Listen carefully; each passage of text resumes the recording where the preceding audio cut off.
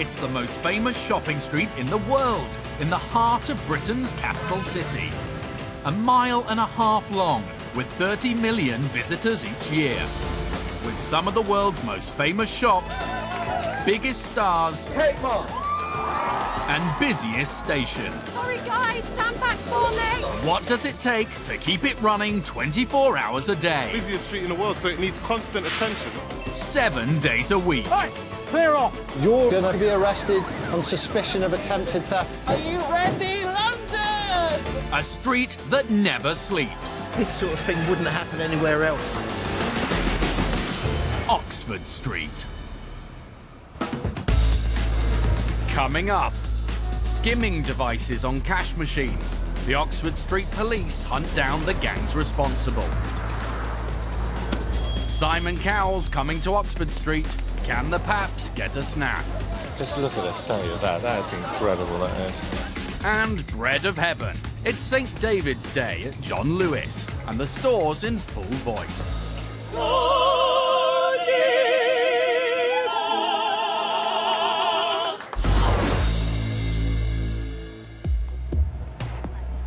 Oxford Street has its own team of specialist police, tasked with keeping it safe for all those that use it. They're known as ORB. It's 9 AM, and one of the ORB team, PC Barry Nichols, has been called to a West End bank. Southwest 1 over. Can you just tell us what number it is, please? 35. He's off to deal with the latest example of a crime that's afflicting Oxford Street and city centres up and down the UK. ATM or cash machine fraud. We've got a suspect device that's been put on one of the cash points. Inside the bank, all becomes clear. A member of staff has removed the devices to show them to the police. Card clips. They're not actual readers. Do you know how they work? No. Basically, the device is stuck inside the machine like that. So you put your card into the machine, so it goes underneath, works as normal, and when the card goes to go out, gets stuck, then the machine says out of order and the person thinks they've had their card eaten. The person will stand near them and try and get the PIN number. The person will walk away and all they'll do is unclip that, the card will pop out. So they've got a PIN number and a card. PC Nichols and Rickett asked to inspect the bank's CCTV to try and spot the criminal. And after a few minutes of studying the footage... Yeah. Yep. It's him, isn't it? Yeah, he's just lining it up, isn't he, to get it right. Moments later, an unwitting member of the public becomes the first victim. She just keeps putting her hand up to it empty, and that's where the little clip will have just held it in. The skimmer waits around, looking for the moment to retrieve the device and the card it's trapped. Is he about? There he is. PC's Nichols and Rickett, on the other hand, are hoping for a clear shot of his face. Especially there. That was awesome. Yeah. What time was it? 10:08 and 51 is a good facial shot.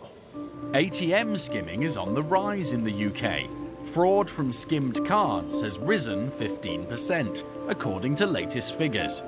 But few places have the resources Oxford Street does to combat it. Barry and colleague take the device and CCTV evidence back to the station. It will now go to a specialist team to see if they can identify the suspect. What it means for the ORB team is there are cash machine gangs on the loose in the West End, and they need to do everything they can to disrupt them. Doing his bit is PC Darren Bond, part of the team's plainclothes squad. Today, he's on patrol with colleague Hatis Aipa. One of the ATMs around Oxford Street will be having a device, a skimming device on it, on a daily basis. It's an ongoing war. They're on the lookout for the telltale signs of the card skimmers. And as they patrol, the team spots something. Just been keeping an eye on a guy who's been walking down the road. Probably walked along behind him for about 200 metres. And now he's crossed over, but he's going back the way he's come. Yeah, not quite sure what to make of him. The man has stopped at several cash machines. Darren thinks he might be planting card skimmers on them.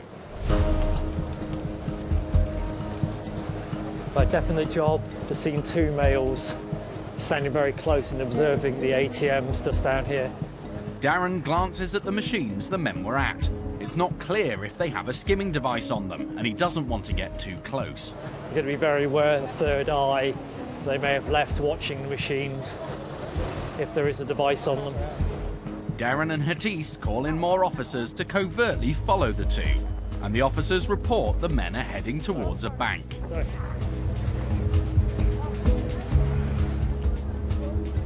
When they're at the cash point, bang. Later, Darren finds a lot more than he bargained for. And it has a pinhole camera here.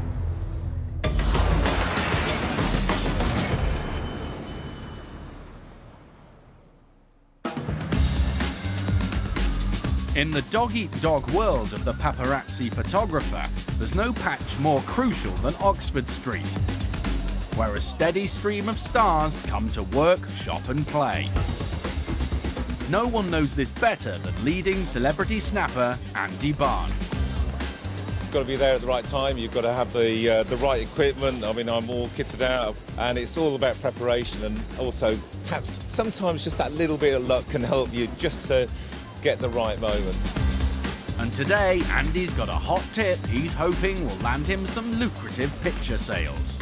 The auditions for ITV's Britain's Got Talent show are taking place at the Dominion Theatre at the east end of the street, and the celebrity judges are due to arrive.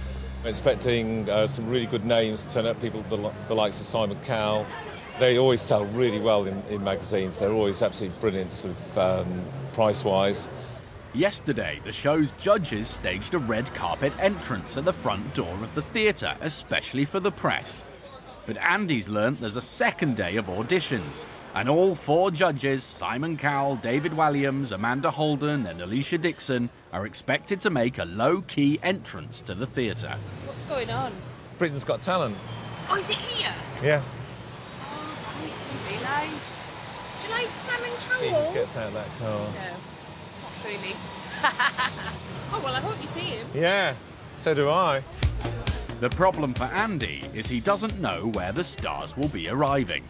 There are at least 3 separate entrances, a good distance apart. At the stage door at the back, Andy thinks he might have the field to himself. Have any of the judges actually arrived yet? Nothing at all.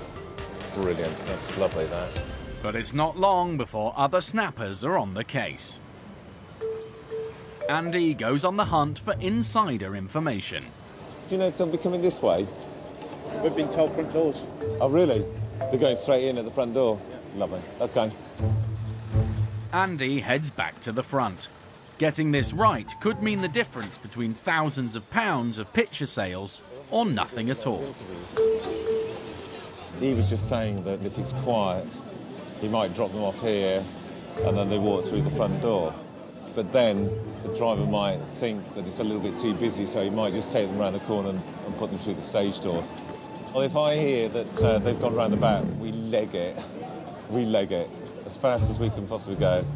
And I've got a bad leg. But with the arrival imminent, Andy suddenly gets fresh info. You're putting the back exit through there, over there on the right. Lovely. They'll definitely be that way, is it? 100%. Lovely, thank you.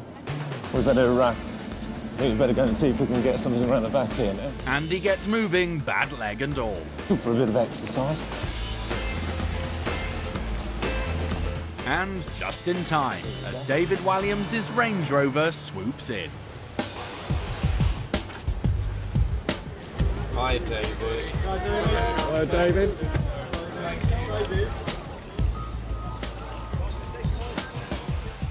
Well, that was a bit rubbish, wasn't it? Didn't get anything at all, eh? I've got him in the car, so it's not too bad. I've got a couple of frames out there, so it's not too bad, but if I'm honest with you, he can be a bit... He doesn't like just posing up outside. Andy's hoping for better luck with the ladies. I reckon Alicia or Amanda will probably do something for us there. And he hasn't got long to wait. No, hold on a minute. Here's Amanda. Let's hope we get a better shot than Mr. Williams.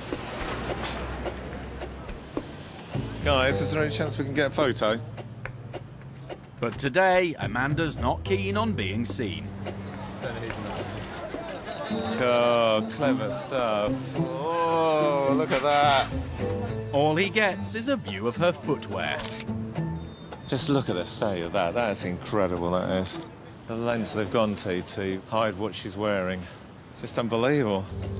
This is new territory for Andy, a celebrity that today at least doesn't want publicity.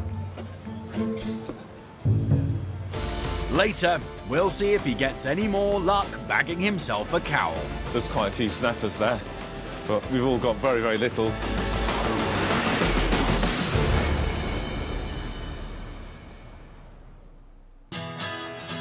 Standing out from the crowd amongst Oxford Street's 200 shops are its 4 huge department stores. These giants of the retail world have battled for customers on the street for decades, and each seeks to outdo the others with events and offerings to entice shoppers in. And today, John Lewis has got an event it's hoping will do exactly that. It's St. David's Day, the National Day of Wales, and to celebrate it, the shop's food hall has lined up a special series of events. Half a dozen boutique Welsh food producers have sent samplers to promote their products in store.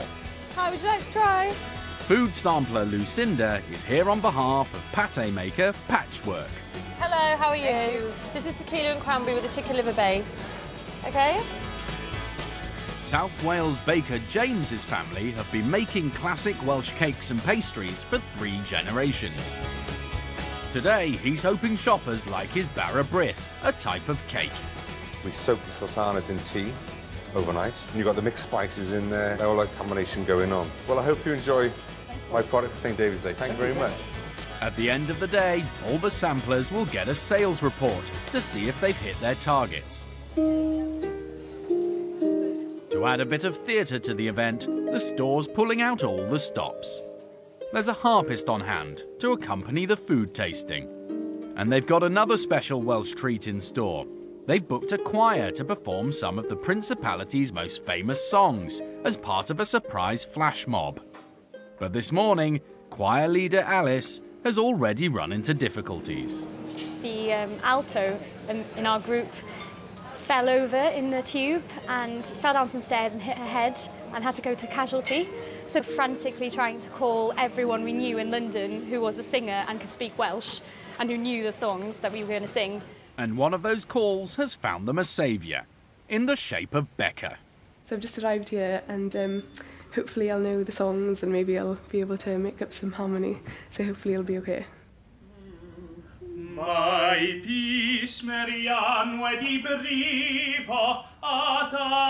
First rehearsals do not bode well. Sorry, I'll do that again. Apologise. The choir plan to surprise shoppers, coming out of nowhere as store staff and customers to sing traditional Welsh songs. So I'm just putting on this staff apron so that I blend in with the rest of the Waitrose staff.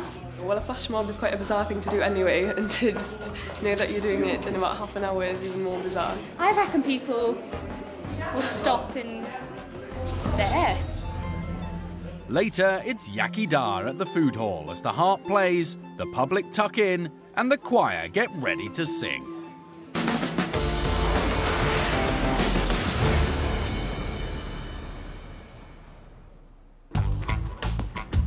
The undercover Oxford Street police team are on the hunt for the criminal gangs targeting cash machines. As they patrol, they think they've spotted 2 men behaving suspiciously. They could be planting skimmers on Oxford Street. Time to find out. I think I have them now. Police. What? Police. The 2 men have just withdrawn cash, but no one has seen if they were interfering with the cash machines.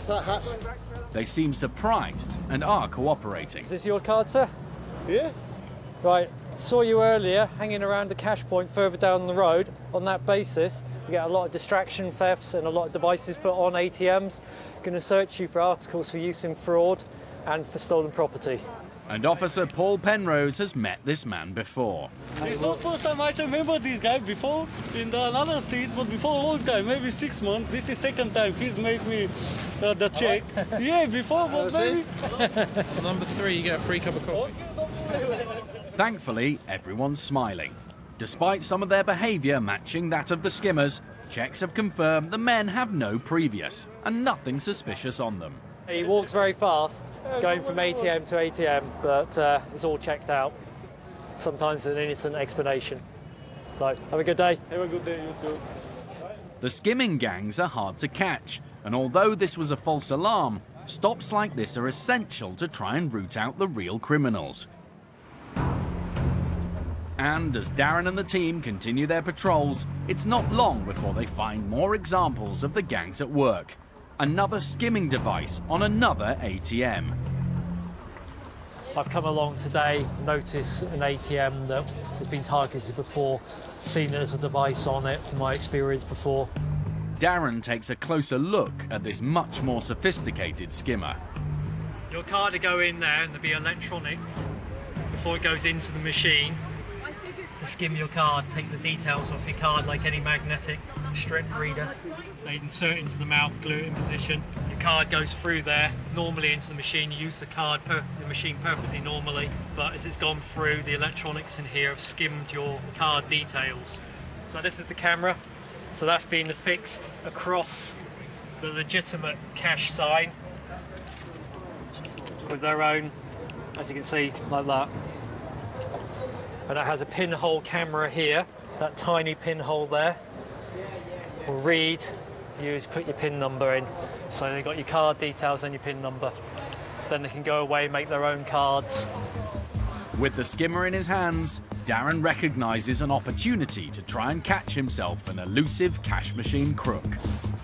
Rather than remove the skimmer, he makes it safe and decides to wait across the street in a nearby handbag shop.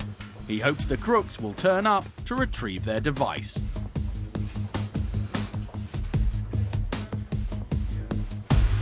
After 45 minutes of waiting, someone is using the machine and looks to be tampering with it.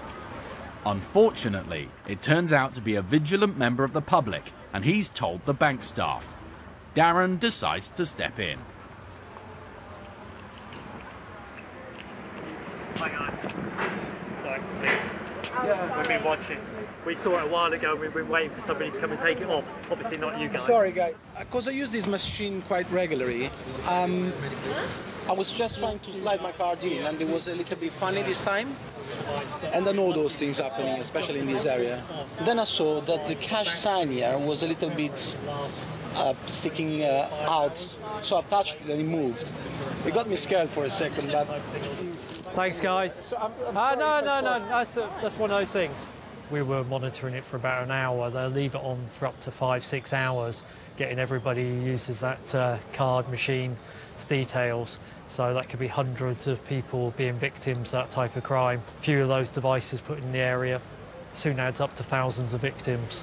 So it's a priority crime. So far, Darren's hunt for the ATM gangs has drawn a blank twice.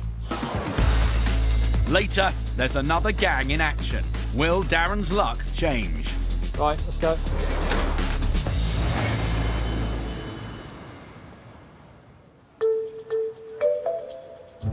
Outside the Dominion Theatre, and celebrity photographer Andy Barnes is not having a good day. Just look at the state of that. That's incredible, that is. He was hoping to catch exclusive photos of the Britain's Got Talent judges. He got a glimpse of David Walliams, but missed Amanda Holden. But nobody's got anything at all. I just find it quite amusing that the lengths they went to of trying to hide. He heads back to the front of the theatre in the hope that Simon Cowell will be arriving there. It's getting close now because he's only got about another quarter of an hour before he's got to be at the event. So, but we're looking at about five or 6 points where he could possibly be. So, Andy waits it out at the front, but all the action is happening at the other door, and Alicia Dixon sneaks in away from Andy's lens. Then Andy sees a Rolls-Royce sweeping past, heading round the back. He throws the bad leg back into action. It's the main event. Talent judge and media mogul Simon Cowell. Afternoon, Simon. Are you well? Yeah, good. Good. Thank you. How you doing? Okay. Just get one shot. Just one more looking back, Simon. Lovely, thank you. Yeah, nice one. Whew. Damn, mate, I'm getting too old for this game now. And that's it for the day. It's been a mixed bag for Andy. He missed Alicia and Amanda hid, but he's landed Walliams and the biggest fish of all, Cowell. They're not bad. Cowell always sells, so that'll pay for a few coffees. I'm going to get these pictures sent off now, so on to the next one. Good. That's the magic of Oxford Street. You never know what's going to happen from one day to the next.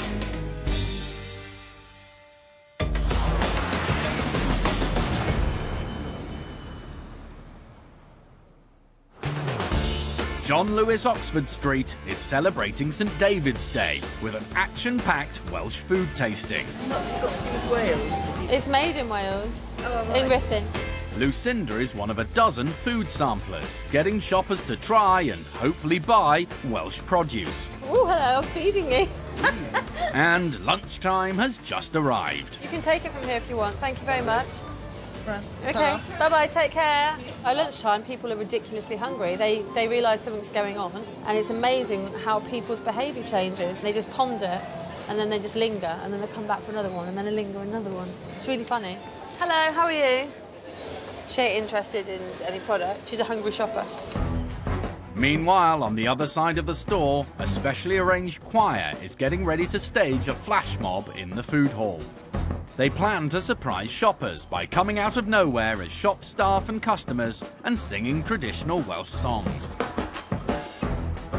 They've had an enforced lineup change already after their original alto had an accident on the tube. But with substitute Becca in place, they're ready for the kick-off.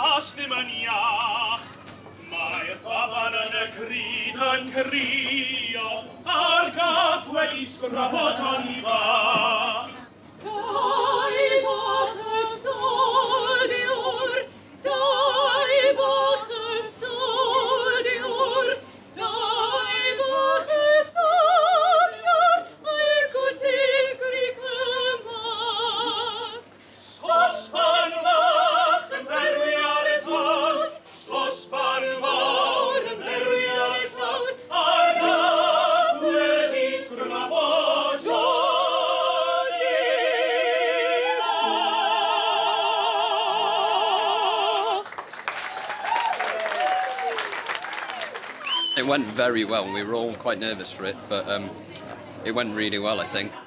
I felt quite strange because it's not every day you see someone next to the Chris Spile in Waitrose just burst into song, performing in the middle of Oxford Street and making people stop for a second amidst the madness was quite an experience, actually. Well, it was quite good, actually, that I only knew about this half an hour ago, so I didn't have time to get nervous or think about what I was doing, basically get the job done. Meanwhile, back at the food tasting, their aim was to get people trying Welsh foods they might not have tried before, and hopefully to make some sales. It's been busy. Tequila and cranberries sold out. I've had one negative customer, and then I killed her with lots of love, and she left happy. I'm quite tempted to get a sales report. I usually get a sales report after I've done a sampling, and it boosts me and motivates me. And it's the moment of truth for Lucinda and her fellow samplers. Has it gone well? It has, yes. Oh, it has, thank you. Okay, so at least we sold something of everything. I've done okay. I mean, I think I could have done better. Oh, here he is now. It's been actually quite good. We had 74% sales, so I'm quite happy for that afternoon. The figures show that James has sold 3/4 of the stock he has in the food hall. And with that, it's all over for the day. And as far as food hall manager Tony's concerned, it's been a successful one for Welsh food, Welsh wine and Welsh song. Sales really good, especially on the Welsh cakes. So I'm going to head home for a bit of cake and a nice glass of wine.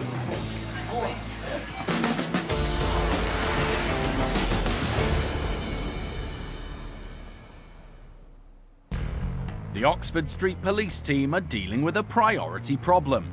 gangs targeting cash machines to get their hands on shoppers' money. The ATM thieves are hard to catch, but back at the station, Darren thinks he might have just found a crucial lead. Footage has come in from an Oxford Street bank of another scam being committed. So this is a classic ATM distraction theft. The two males here have targeted this female. They've encouraged her to use the ATM. She'd initially used it but had problems with it, and they've convinced her to go back. And as you can see, he's taken an angle where he can see her put the PIN number. The second member comes in and he's using a piece of paper to confuse the person at the ATM. And he's got the bank card, told his mate he's got the bank card, and off he goes with it. She's now noticed something's wrong, but the second one's here to reassure her, oh, the card may have been swallowed by the machine. They'll work in a team, doing a number of these jobs across London every day. This female lost her card, and the guys then went to a nearby ATM and withdrew cash from the machines. And it turns out the gang tried the same distraction crime at the same machine just a few weeks before. But have they made a mistake? Darren Bond is a police super recognizer with a unique ability to recall the faces and features of regular offenders to help identify culprits on the street and on grainy CCTV. And in this case, he thinks he might have recognized the man in the footage. He's got a name and an address where his family lives.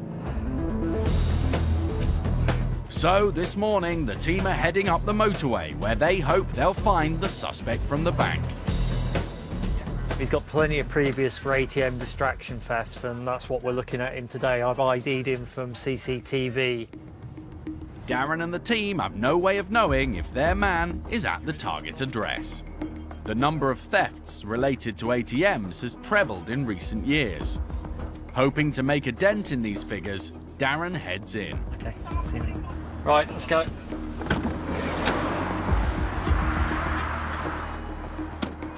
Not quite as picturesque or as affluent as Oxford Street, but say we're going to go to the criminals where they live and get them out of their houses, and then we'll take them back to nice pleasant Westminster.